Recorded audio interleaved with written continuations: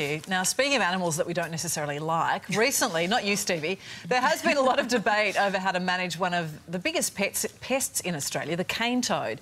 There are millions of them on the march right across the country at the moment. That is for sure. And now one Queensland scientist says we can all help to eradicate cane toads by turning them into cannibals. Today's Jessica Millwood explains. Pauline Hanson wants welfare recipients to be paid to catch them. Bob Catter wants kids to shoot them. But while our politicians debate the conundrum that is the cane toad, this Queensland scientist may have found the solution. Sometimes the best ideas are the simplest ones. The cane toad was introduced into Australia in 1935 with the aim of controlling beetles impacting sugarcane crops. Problem was, the toads couldn't jump to reach the beetles. At first, 102 of them were brought down under. Within weeks, there were thousands.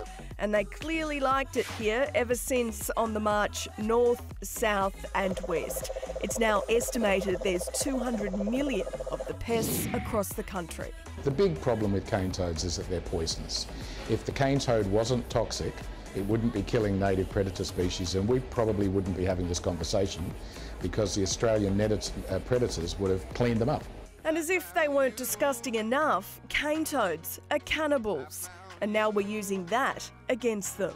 Toad tadpoles are attracted to a smell that the eggs give off. So at the University of Queensland, they are using dead adult toads to bait the babies. Dozens of organisations have signed up to the Citizen Science program. Look at all these little bastards. Including Headland Golf Course on the Sunshine Coast. Between Christmas and New Year, I put the traps out for a couple of days and I was able to pull in 2.5 kilos of tadpoles. Well, if you think rabbits are bad, take a listen to this. A female cane toad can lay 30,000 eggs a season, 30 million across her lifetime. So while these traps are going a long way to putting a dent in the population, it may well be that we're fighting a losing battle. They're probably here to stay. I think the best we can hope for is to knock down their population dramatically and keep it under control so that the environmental impact isn't as bad. Cane toads in Australia are in regions that are quite remote. Well, federal MP Bob Catter thinks he's got the solution for that. Now, Jess, would you like to shoot this cane toad? I'll give it a go. Right. Because you want kids to be able to do this, so I should be able to do it. That's right, see? See, you got him there. Oh, I got him. Yes, Bob Catter wants kids to get out and about with low-powered air rifles and shoot the toads. Are air rifles, even though they're low-powered, as we've just seen, Yeah. Are they safe in the hands of kids? They don't even sort of embed in your skin. Do you think we'll ever get rid of cane toads? Completely? Well, you've got to at least try and hold back the explosion. This trapping pheromone approach is one solution. We're hopeful that there are others, perhaps even better ones, that are on the horizon.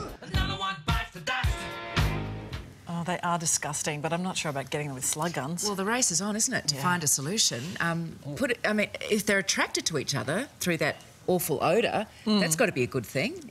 Going down the cannibalism route. Oh, right. I wonder where you were going there. Well, apparently, you know, the odour they give off is appealing. It's a love drug for toads. If we've got a pest problem, we know who to call in. The Thai ball kid. Yeah, exactly. Bam! Boom. Very good point. Your cane toad solution solved right there. Strong sneakers. Good story from Jess.